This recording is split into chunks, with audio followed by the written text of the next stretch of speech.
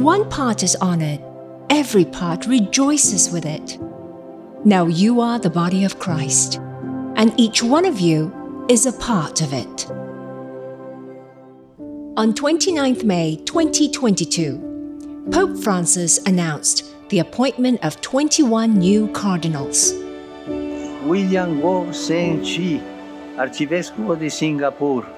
When I heard the news, I was elated. Of course, I was thrilled. Thank God, hallelujah, wow, we've got a cardinal. It's a big thing. It is really the senior leadership team of the Holy Father and therefore the senior leadership team of the Church. It's a great honor. I'm certainly humbled by the choice of the Holy Father.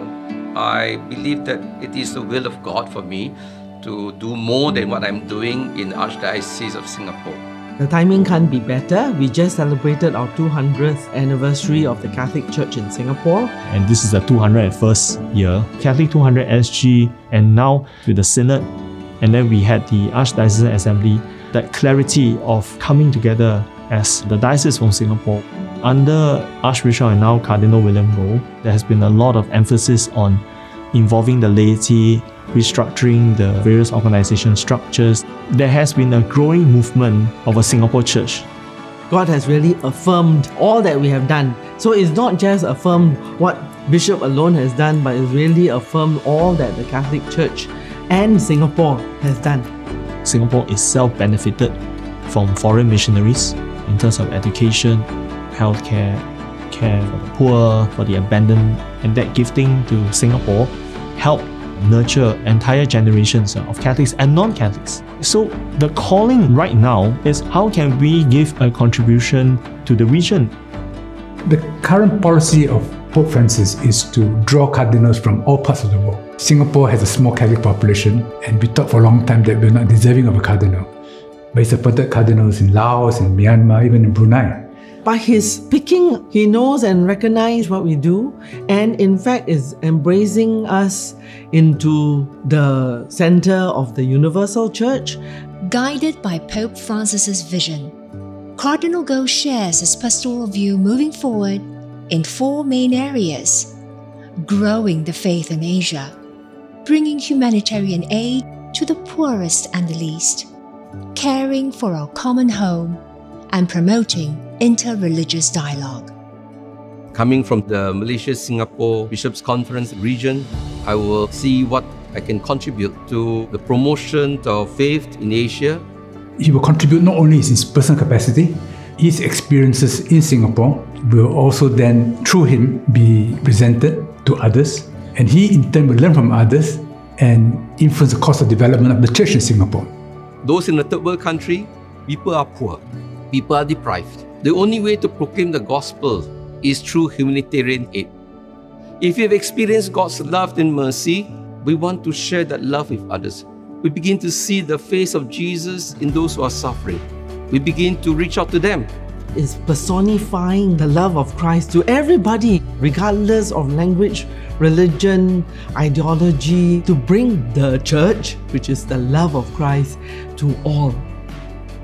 Those who are enlightened must also be concerned, not just for humanity, but also for the environment. We would expect our Catholics as well to be leaders of how we manage the planet, how we protect the planet.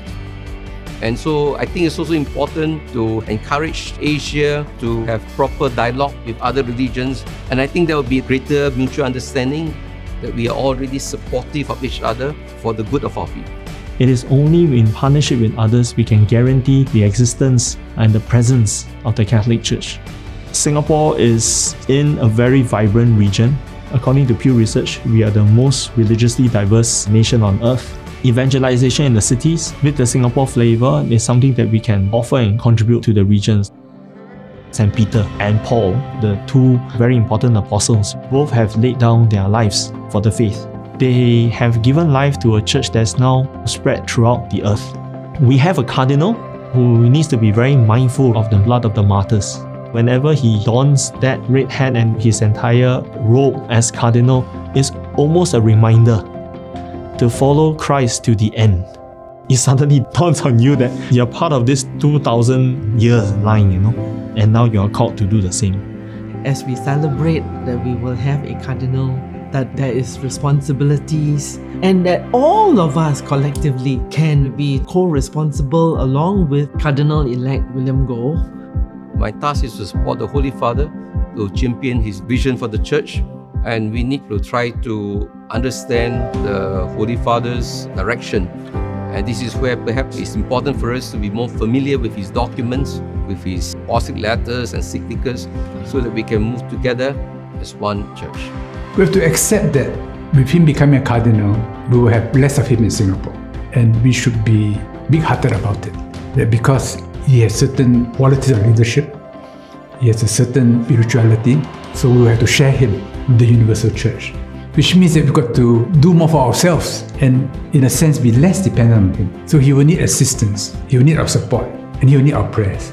I would say that, if we start from wherever we are, do it joyfully, do it because God loves us and God wants us to do it. Whatever work that it may be or will be in communion, in mission with Cardinal and with the Church. As a Cardinal, it's impossible for me to do the work all by myself.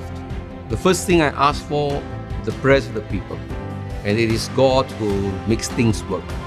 I ask all of you for your prayers, that God will grant me the wisdom, the fortitude to be able to guide the Church, to speak for the good of everyone, and to be able to rally our people in the work of proclamation of the gospel.